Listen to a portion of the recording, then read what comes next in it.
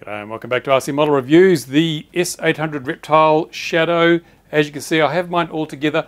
It's taken a lot longer than I thought it would. This is supposed to be an RTF, says on the box, or not RTF, P&F, plug and fly. It's a long way from a plug and fly model. There's actually, I've spent all day fuffing around getting the final bits and pieces on this done. It's taken me well over a day to build it, and you know, that's a long time for something. When you consider you can get something like the FMS Super Easy, it can be flying in 15 minutes, and it's a, you know, it's a fairly large foam fixed wing model. This has taken a day and a half, and I mean, okay, I'm not a fast builder.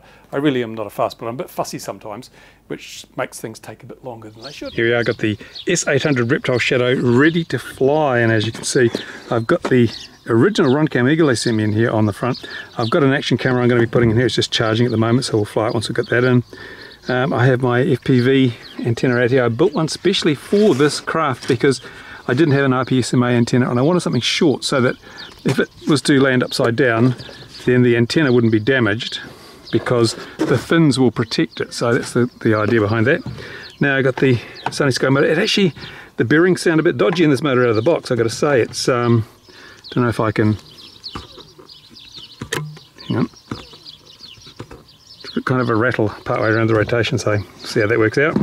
I haven't glued the wings on. I've used tape at the moment because this could be a good backpack plane. If it flies well, being able to take the wings off and on means you can backpack it, and it worked really well. Now I've covered up the servo leads with some black packing tape, and I've also covered up the hole because I'm a bit concerned about the FPV transmitter being tucked away in here. They may not get enough cooling, so I've covered the hole underneath because there's a hole right through to there. And the idea is that the high pressure on the bottom of the wing will have to go through these slots and eventually come out the holes in the top around the antenna, provide some through cooling.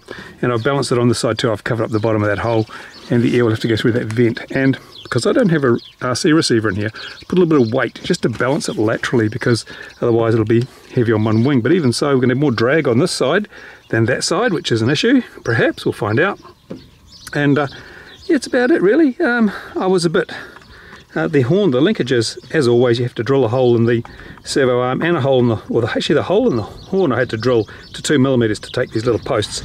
And I had to drill this out to take the 1.2mm wire as well. Why can't they make servo arms with holes the right size and horns with holes the right size? I don't know. Strange, but never mind. I guess they know what they're doing. There you go. Apart from that, yeah, not a bad bit of kit actually. Not a bad bit of kit, but we'll have to see if it flies. It's the bottom line. Right, so I've just tested the FPV system out. It doesn't work. So that's a bit of a quality control fail. I'm not getting anything except noise, this power to the video transmitter, and I'm getting some distorted signal, but certainly not a usable video signal on any channel. Damn, okay, well, never mind. Alright, so here we go.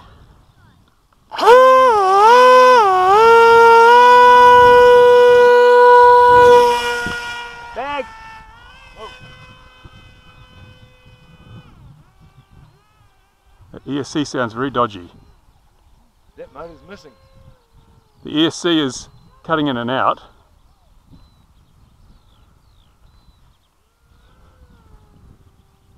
I've got a lot of up trim on.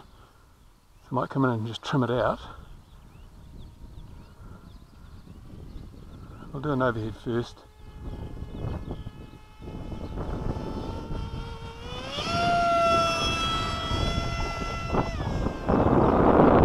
I'm running 4 cells at the moment, and I'll just crank in some up trim.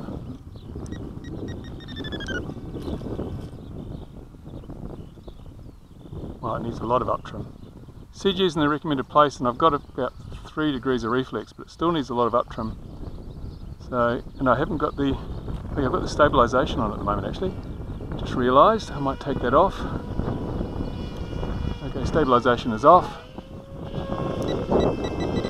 Now it needs some right trim with the stabilization off. It still needs a crank load of up. So I might crank in some more up trim. Maximum trim reached. Okay, I've got maximum trim and it's still nose down when I have the power off.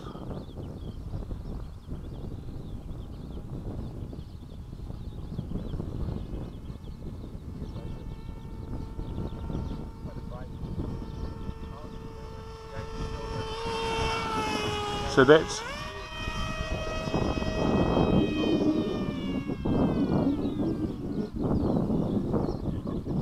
motor's just cut out. I'll come back on. Now I'm going to have to replace the ESC. It's just not good enough. Other people have had problems with the ESC, and I can see why now. It's cut again. Now I've got well, it's come back. Saves you the walk. Saves me the walk. I'm not going to try again, so we'll do a short landing. Well, I haven't got much elevator, so on the grass, please. There we go. Right.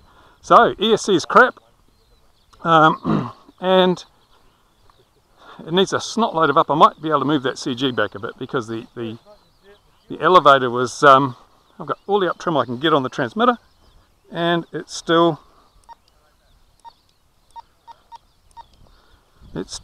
not enough. So we've got quite a bit of reflex on those elevons. It's more than we had when we started. So there we have it, the Sky Shadow S800, and what have we found from our test flight? Well, obviously the trim was out. I had to use a lot of up trim to get it, and I used all my up trim, and I still needed a little bit more even with the CG at the right position. But more importantly, we discovered that the ESC on this model is crap, as other people have discovered.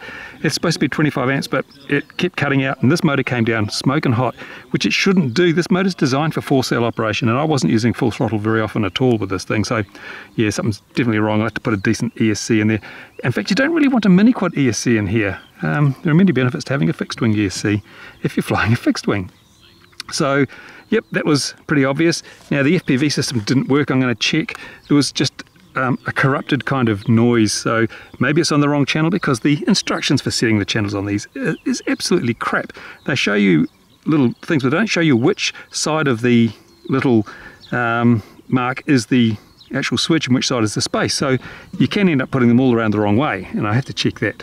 But definitely it was not a usable FPV signal, and I don't know, my concerns, maybe this gets really hot, I've no idea, but yeah, pretty crap. Now the stabilization system, I actually had it switched on by mistake to start with, and it was actually pretty good.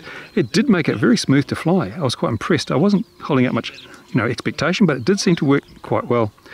And yeah, apart from that, now one thing I did notice is, and I wasn't too sure to start with, if you're going to use the stabilization board in the package, then just set your transmitter up as a normal rudder and elevator setup. You don't need any mixing in your transmitter, and that's great if you've got one of those cheap 4-channel sets that doesn't have a mixer. Just you can fly this because it has built-in mixing. When you set it to delta, it actually does the mixing for you between rudder and elevator. It's really good. So you can use the cheap old $29 Hobby King radio with this plane, and it will fly just fine and dandy.